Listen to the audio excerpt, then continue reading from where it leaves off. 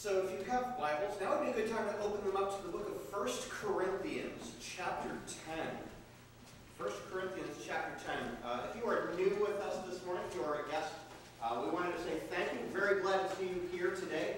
And what we're doing right now, just to catch you up to speed, is we are in a sort of an extended teaching series in the book of 1 Corinthians. And as you can tell, we've already made it all the way to chapter 10. And it's broken up, kind of as we see, into sort of 5 major sections. And I think this is the third or the fourth one. I can't get my wires crossed sometimes.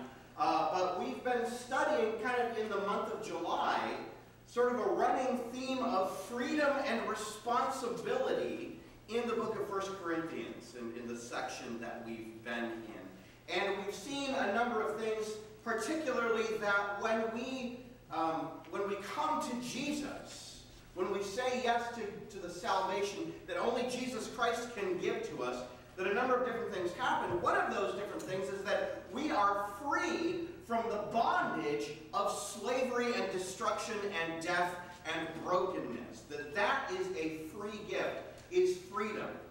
We have freedom from that sort of just kind of problem with a connection. We don't have to live lives that are broken anymore. Today does not have to be like yesterday. That we don't have to go on living in ways that are harmful and destructive and sinful and broken. But that God, in fact, and through Jesus Christ, invites us to a different and more free way to live. But with that freedom comes an interesting sort of caveat. Because we have all sorts of, we would say, freedoms. We have all sorts of different rights that we might exercise. But there are points at which it is not helpful, it is not beneficial to actually exercise those freedoms. There are points Paul has been showing us in the book of 1 Corinthians that we actually pull back, that we put sort of I guess maybe a little bit of a damper on some of the freedoms, because there are points at which the exercise of our freedoms may be not only not helpful, but may also potentially be harmful to somebody else's relationship with Jesus, whether that person has met Jesus or not. And so those are some of the things that we've been exploring. And so what we're going to do today is we're going to pick that theme up, and we're going to finish it off before we move on to the next section in the book of 1 Corinthians, which we will start next week. So if you have your Bibles, 1 Corinthians chapter 10, we will be starting in verse 23. 1 Corinthians chapter 10, verse 23. Now, by way of sort of further introduction, I want to say that sometimes I find it very helpful to self-evaluate. I find it very helpful to not simply just continue along the paths that I'm going as just a human being and as a believer and follower of Jesus Christ, but there are points at which in my life it's very helpful for me to stop, take stock, and assess what it is I'm doing, why it is I'm doing it, and where it is I think I'm supposed to be headed. Would you agree that this is probably a wise practice? Self-assessment, self-evaluation. Is this the right path? Do I need to course correct? And one of the ways that I find very helpful to course correct from time to time is simply ask myself a number of questions. And so, if you're a regular here, one of the things that you will know that I do as sort of general regular practice is that with each of the sermons, I'll end the sermon with a number of questions for reflection. And we'll be doing that, of course, again today. But we're also today going to be shaping and framing the entire message in terms of 3 important questions that we're going to draw out from the text as we read it. So I want you to be aware, if you're a person who likes to take notes, we do have a note section for you in our bulletin that has the questions for reflection printed for you at the bottom. And if you would like to do that, you are free, yes, I suppose, to do that as we carry on. So let's go ahead and read our first section, which is 1 Corinthians chapter 10. We're going to read verses 23 through 26. 1 Corinthians chapter 10, verses 23 through 26. He begins and he says, "All things are lawful." And I want you to notice that that's in quotation. quotation marks. It might be inside of your Bibles anyway. All things are lawful, but not all things are helpful. All things are lawful, again in quotation marks, but not all things build up. Let no one seek his own good, but the good of his neighbor. Eat whatever is sold in the meat market without raising any question on the ground of conscience. For the earth is the Lord's, and the fullness thereof. And we'll stop right there for the moment.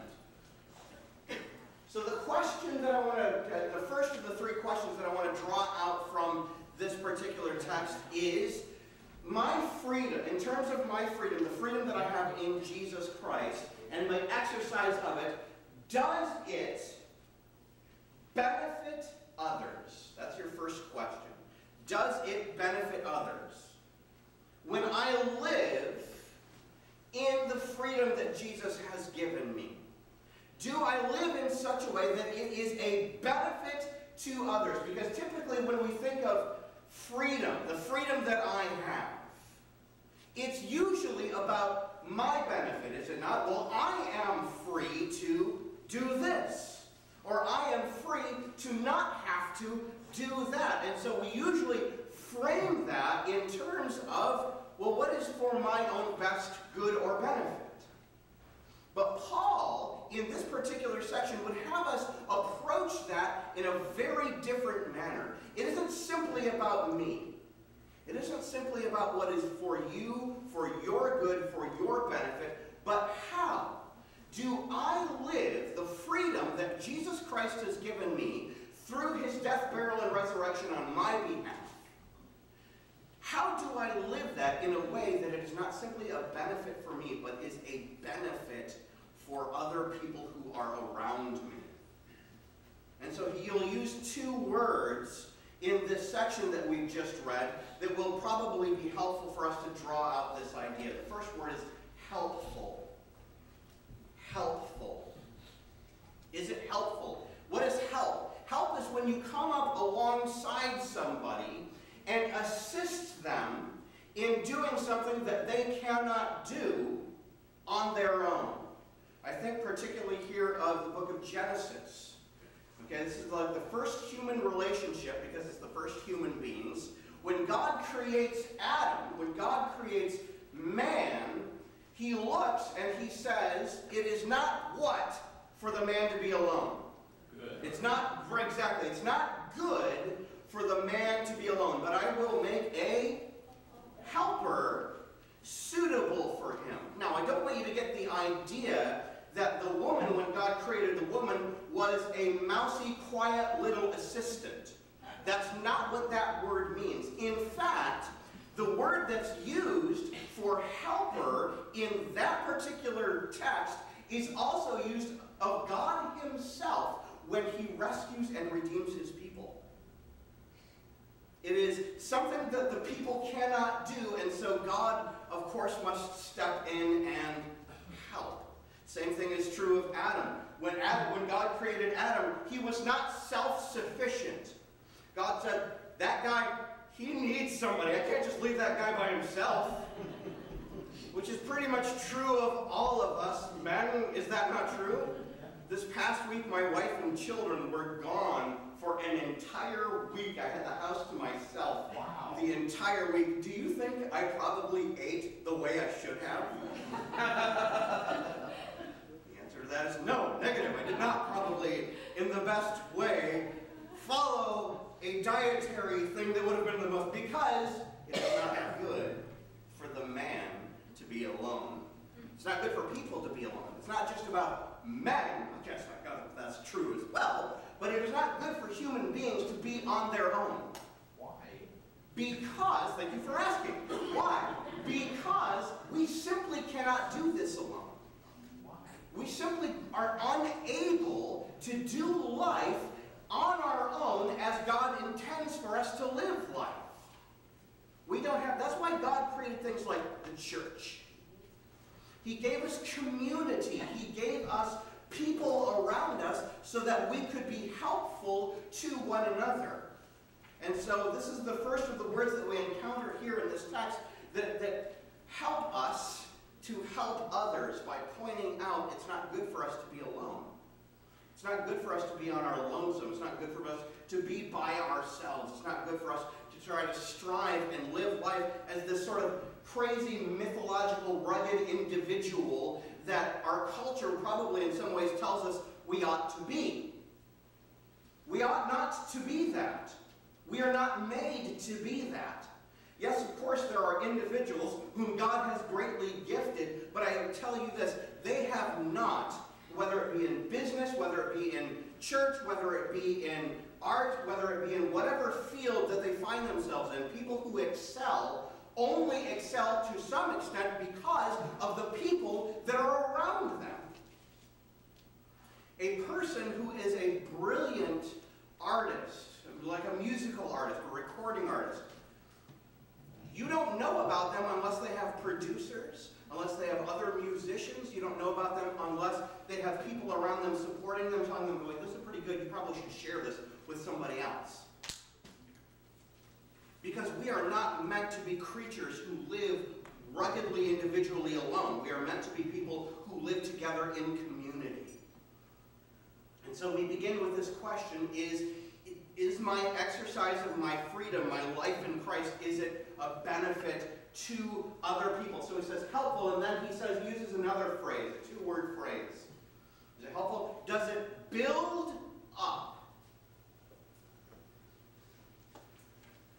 In my seeking to be a benefit to other people, am I able to build other people up? Now what this is about is, how am I helping to, you could say, facilitate the maturing process?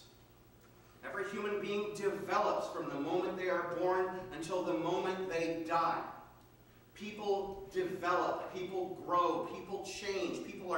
I am not the same person as I was 10 seconds ago. Literally, thousands if not millions of cells in my body have died and have been replaced by other cells that are more alive than the ones that died, because I am growing, I am developing, I am maturing. That is true on a physiological level, that is true on a spiritual level. I am not a person designed to remain statically the person that I am right now. Just because I am a pastor, just because I'm a quote-unquote professional minister, does not mean I don't have a long way to go. And the same thing is true of you as well. Every person in this room has a way to go. And we are meant to be continually built up. And that is also something that we do not get to do on our own. If you are a person who regularly finds themselves withdrawing, pulling back, staying away from, isolating yourself, what you are going to find is that you are not developing in the way that God intends for you to develop. God, of course, does give us moments where we do need to step back. God does give us moments where some silence and some solitude is really quite beneficial for us. But if that becomes the primary way we live and move and have our being, what we are going to find is that we are not developed as how God wants us to develop.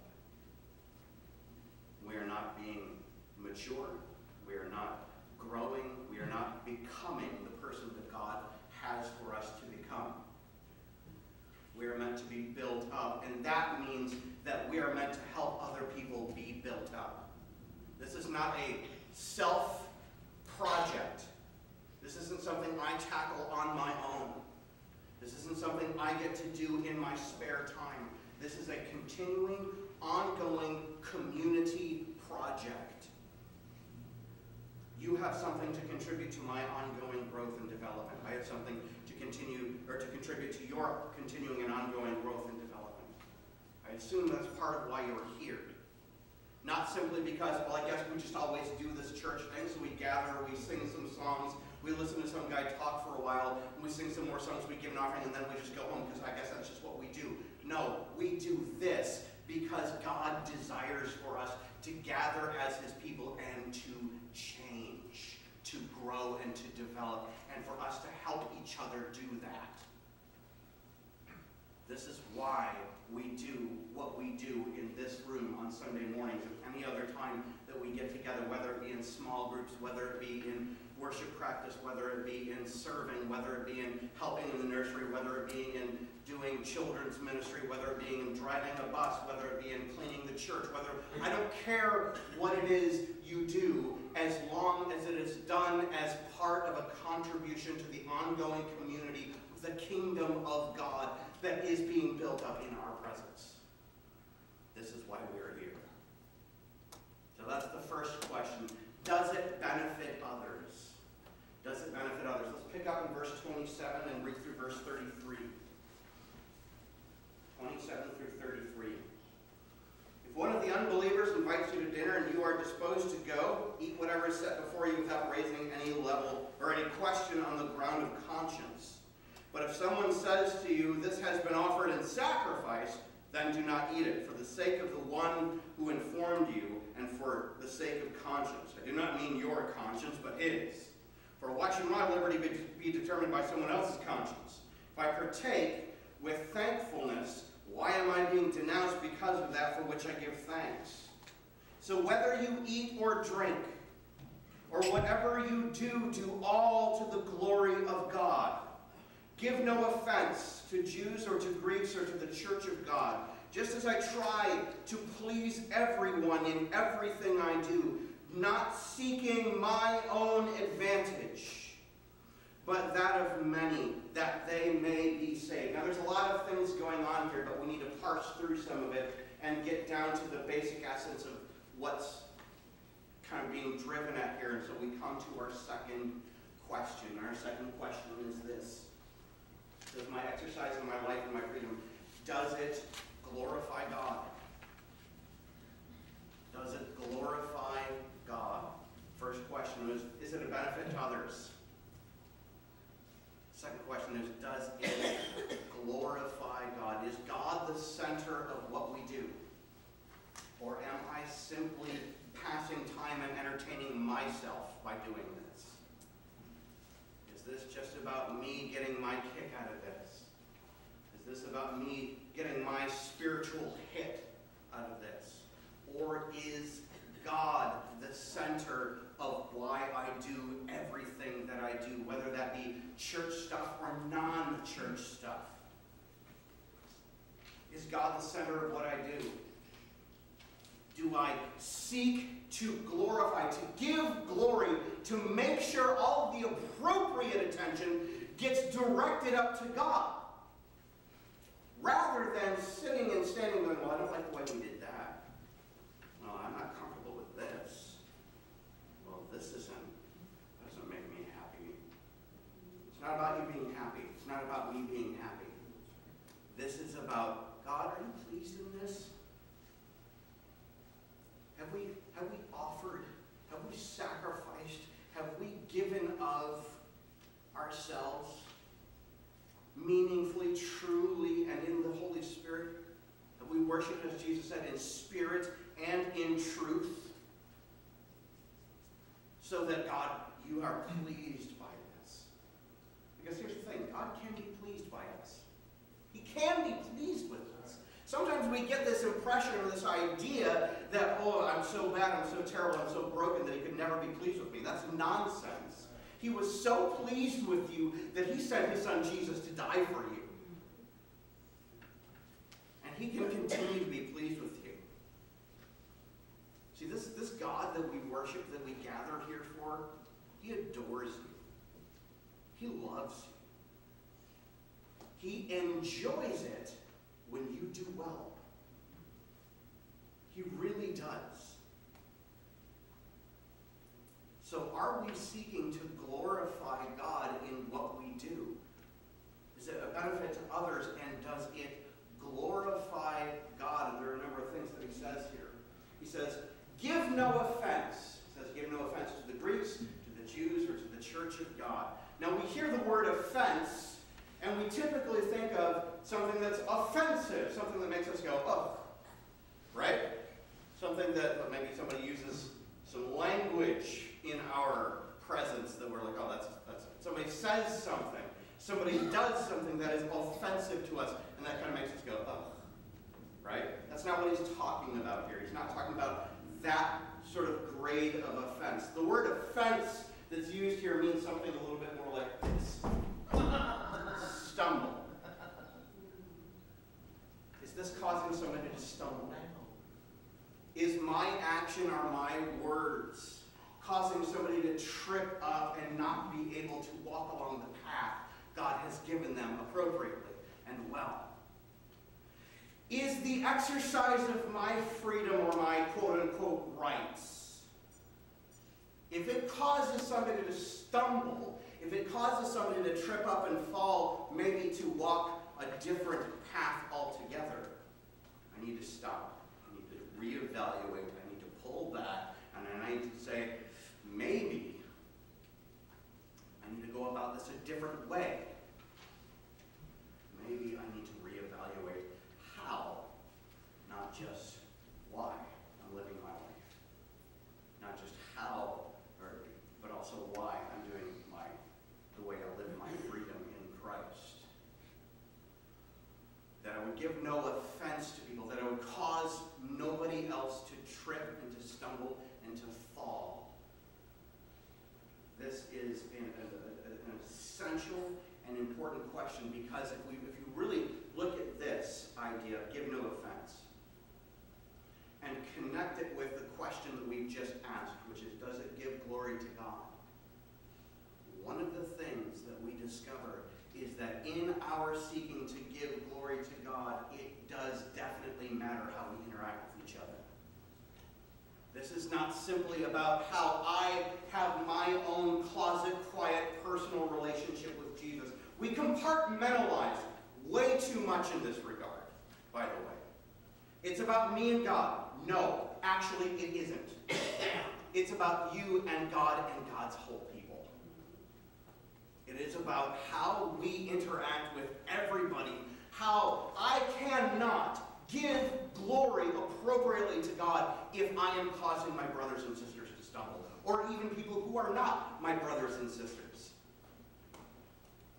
I am not able to glorify God if I am pushing people away from Jesus that have not yet met him. It totally matters how I live my life in regards to other people.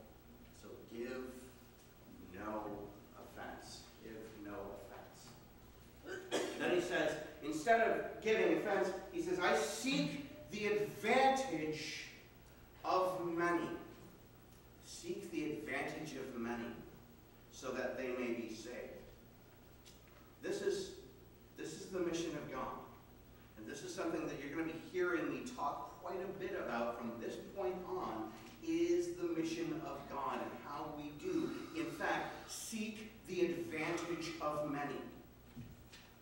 This is not about how I have my own personal nice little worship experience. This is about how we set up everything we do as a benefit to the ongoing mission of God for the advantage of people, especially people who are not yet a part of this body of believers or any body of believers anywhere. This is our mission, to tell people and introduce people to Jesus. To seek their advantage, to seek the advantage of many. And of course there are going to be people that I'm not able to reach. Of course there are going to be people I'm not able to talk to. But that's why we have a community. Because a community is a composition of many different kinds of people. And somebody I may not be able to reach, you might. Somebody I may not be able to talk to, you might. Somebody you may not be able to talk to, I might. And it's not about, we're going to get into this after we're done with our series in 1 Corinthians, just to give you a heads up of what's going to happen next. After we get done with our series in 1 Corinthians, we're going to be doing a 5-part series on our mission. A 5-part series on our mission. What is our mission as the church? And then we're going to twin that with a second series that's going to sort of kind of belong in the same womb, I guess you would say, as the other series, on how we serve the mission. These are going to be the questions that we're going to be swimming in October and November. And then, obviously, we'll have December where we do Christmassy things. And then, starting in 2015, we are going to strategically approach our community with the mission of God, and we're going to start introducing people to Jesus like we haven't been doing. Because that's our mission. And because God has called us to his mission. And we get to participate. We have an unprecedented privilege as the people of God to share Jesus with people, especially because they have a desperate need for him. We seek the advantage of many. And in seeking the advantage of many, we glorify God. We glorify God. So, does it benefit others? Does it bring glory to God? And then we'll move on to our third question. Chapter 11, verse 1. Just one verse to close us off in chapter 11. It actually belongs with the material at the end of 10. Be imitators of me as I am of Christ. Does it help me imitate Jesus Christ? The way I'm living, the way I'm exercising the freedom that I have in Christ, does it help me imitate Jesus Christ?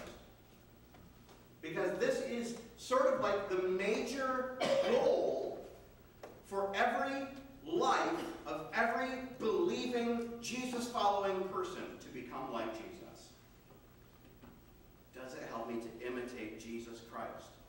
How do we imitate Jesus Christ? There are at least two kind of main ways that I can think of that we ought to focus on this. The first way is, do we imitate Jesus Christ in his character? Do we imitate Jesus Christ in his character? How do we get to know the character of Jesus Christ? Somebody tell me, give me an answer. Read the Word. That's probably pretty helpful, isn't it? Do we want to know Jesus? Do we want to meet Jesus? Do we want to spend time with Jesus? The first way we spend time and meet and know Jesus is by going to the Word and meeting Jesus directly. So we have these 4 books in the New Testament called Matthew, Mark, Luke, and John. These are the narrative, these are the true history and story of who this Jesus person was and the sorts of things that he did. And the things that he said and the way.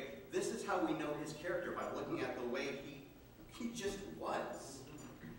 Do we want to be able to imitate his character? We must first observe his character. We must first see his character.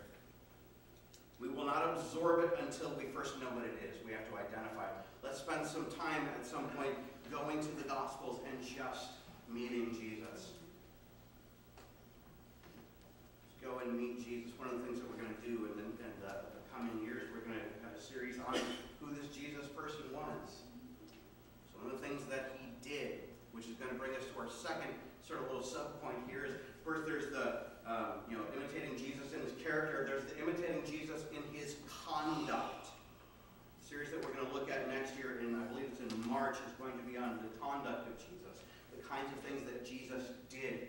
We observe those things by doing the same thing that we did to observe Jesus' character. We go to the Gospels and we just start meeting Jesus there. Now, of course, I would also say that we don't have to limit ourselves to the Gospels. Go read the Psalms. Go read Genesis. Go read Isaiah. Isaiah is a beautiful place to meet Jesus. Go read the book of Revelation. Go read the book of Colossians. Go read any book in the Bible, and there is a possibility that you just might meet Jesus there. Right? So this is what we're going to be about. We're going to be a people who are just a people who go and we meet Jesus, and we learn how to imitate Jesus. We learn how to become more like Jesus. We become Christ-like in our character and in our conduct. That's sort of kind of like our goal. That's the road we're headed down. This is the reality for people who have said yes to Jesus. We get to become like Jesus. We just get to become like Jesus. If that seems like a daunting task, yeah, it probably is. But it's a brilliant and beautiful and glorious path as well.